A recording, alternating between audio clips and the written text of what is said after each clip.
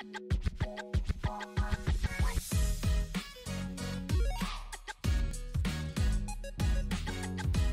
there everybody, and welcome back. For those of you that are interested in learning about creating coasters or something kind of similar to that and 3D printing them, stay tuned. I'm going to walk through how to do that in today's video. Now before we get started, don't forget to like and subscribe and check out the channel for new content. Alright, so jumping straight in, we are going to be using Tinkercad in today's video. It's a free online resource, so you can head on over to tinkercad.com and sign up for your free account. There is no credit card required, and then we'll walk through how to set something up. So you'll see we have our work plane here. I'll potentially be doing another video, so make sure you subscribe so that you can get the notification when that pops up. That way you can see my more general Tinkercad tutorial. But basically today we're just going to make something very, very simple, and that's just a coaster, or you could even use this to make something like a medal. So what we're going to do is we're going to start off with the coaster shape. So in this case it would just be a cylinder. So we select the cylinder and then we drop it on our work plane. Now at this point it's going to be flush with the plane, so you'll just try to figure out where you want it to be. I'm just going to center it for the most part. And then what we're going to do is we're going to zoom in a bit. And you can do that typically by, if you're on a laptop, you can make the zooming motion, or you should be able to scroll up or in. And then you can resize it by grabbing any of the corners. Now in this case, you would want to make sure that you have your snap grid set up, if that's relevant to you. So I'm going to be just going by millimeters. So you would measure out basically how big you want this to be. So not only is this going to be important for your printer, but also making sure that the cup that you want or cups will fit in this. So you can look up general sizing, but if we just say we wanted it to be a very, very big one. So let's just say we want it to be 71 by about 71 or so. You can click to hide this so that you can see more information. So we will set it to, let's see, 71 by 71. So now you'll see that we have that set up, and when we go to the side, you'll see it's very, very thick. So when we click on this, you'll see we can adjust right here, and you'll see it's 20 millimeters, which in my opinion is going to be too big. So we have a couple of options. I'm going to set it to about 8, but again, this is based on your sizes and specs. So the interesting thing is if you want to make a coaster versus a medal, it's just the same action that I'm about to go in two different directions. So you can use the cylinder or the hole option. I'm going to use the cylinder, and then basically what you would want to do is just try to find out where the middle of this object is. Now if you want, you can look into that, but I'm really just eyeballing. So what I'm going to be doing is I would recommend you can right click and drag to get your view to basically show you the top of the item. So in this case, I'm not really worried about finding the center because I know what I'm going to be doing. I'm expanding this to the edges of the object beneath it. Now, another option that you have, if you're interested, is instead of drawing it, you can click on this object and hit Control-C and then Control-V, and you'll get the exact same object size, and it'll just be pasted right next to it. Then you have the ability to basically resize it to match the size of the one that was previously there. Now you're going to want to make sure that you've sized it properly, but what I would recommend is basically you can put them inside of each other, and then you can click on one, and then what I would do is just bring it in a little bit on all sides, and these will be the edges. So if we wanted something like this, this would effectively be the start to our coaster. Now the interesting thing about this is the coaster and the actual medal would be opposites. So if you want to make a medal, then you would just increase this to bring this one up higher, and then you can draw your design and imprint it on top. In our case, what we're going to be doing is we're going to be swapping this out for the hole option, and we will be doing it in the opposite direction. So it doesn't matter how far out you come, as long as it's above the top layer. And then beneath, you can actually just go underneath the plane, and you just want to go up a little bit so that you are not at the bottom. Otherwise, you're just going to have a hole straight through. Now, the distance here is entirely up to you. You can typically zoom in to see how much distance you want.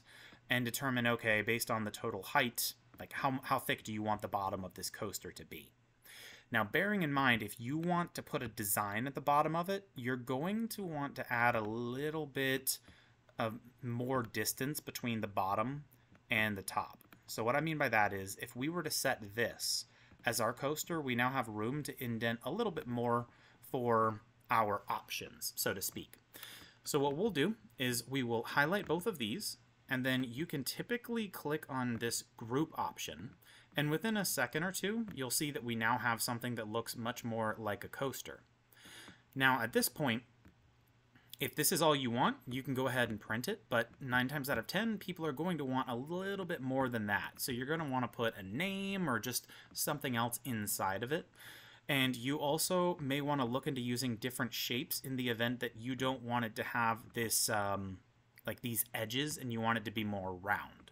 So I do want to note that the way you see this is the way it's going to print, but I actually don't mind that personally. So if you want text, you can drop text in here, and you can resize it and figure out what is center, or basically just what you want it to be. And then as you select the text, you can click here and type in whatever you want that text to be. So I'll just type in hello. And then we will resize it a bit. And then at this point, we can select the text and make it a whole. And when we right click and drag, we can figure out by selecting the text, how far in do we need this to go? So in this case, as we're resizing, we can see, okay, it looks like it's probably at or around the bottom. We want it to be just a little bit further. Now what you're seeing right now is one issue that I have sometimes with Tinkercad, which is sometimes you can't really tell which direction. You have to be underneath the plane in order to actually see that and not be dragging it towards yourself. So what we'll do real quick is highlight both, and we'll click group real quick, and you'll see that we now have the text hello indented, and we are not pushing through the bottom, which is exactly what we want. Now you'll want to make a note of the distance inward that you have this set up, but for now it's not that big of a deal. So next up, we would want to build maybe some kind of a design.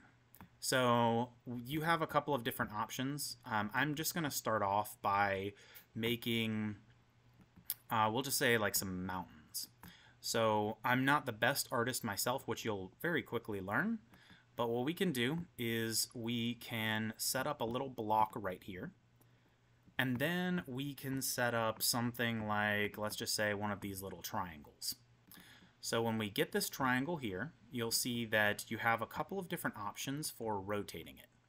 And really what I'm looking to do is try to find this triangle's top or bottom so that I can make it duplicated and basically make mountain ranges. So you'll see if I put it right here, it's upside down, and now what we would basically be looking to do is finding the correct rotation so that it will have the shape that we want, which is basically just a mountain range. So what we can now do is continue to scroll around. Now if you want, you have different options for how you set this up, but basically we would have this one, let's just say right about here, and then we can duplicate it side by side, and hopefully you kind of get where we're going with this. Now maybe you want this one to be a little bit taller. It's entirely up to you. And at this point, you can actually move this out of the way. It's not always the best way, but it's an option. And you can group them together. And then I like to drag it back. And you can select the single object and click whole. And this way, as we've done before, you'll see that we would basically just be creating this whole, and you'll want to zoom in and make sure that each of these are going down the same distance. So you don't have one that looks like it's going above or below others. So what we'll do, as we know now, is we need to go underneath and make sure that we are not going through like we are right now, basically through to the bottom, as you can see. So you can right click, select the object, and then you can go beneath the plane and adjust the width so that you are not pushing through to the bottom, and then you can just browse around and make sure that you're actually going into this coaster, and you can group the two, and you can see that we now have this mountain range. So I don't think the rectangle's there. That's probably a mistake that I made, but the general idea is just that we now have what looks like mountains for the most part, and then our text. So that is really all that there is to it. So now let's walk through exporting this. And you can choose your file type, but I'm going to be using an STL. And you'll see that we have that file here.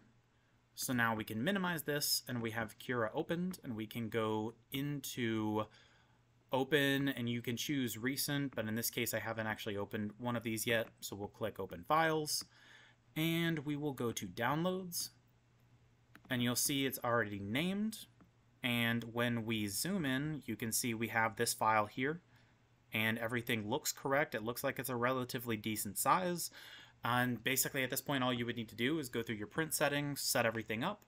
So you would slice it, bring it over to your printer, print it out, see how it works. You can usually check the bed here as a sign of reference for how big this is going to be. So in this case, this would be the size of the Ender 3 V2 bed, roughly. So I would say, okay, based on the size of the bed, this is how big it's going to be. Does that fit or not? And typically in Cura, you can actually scale it if you need to. So we could scale it, make it bigger or smaller, and then slice it and print it. Now, if you have any questions about getting started with 3D printing, I'll put some links in the description to walk through the basics of that. But I hope that this video was helpful. If you have any questions, drop them in the comment box below, and I'll see you all in the next video.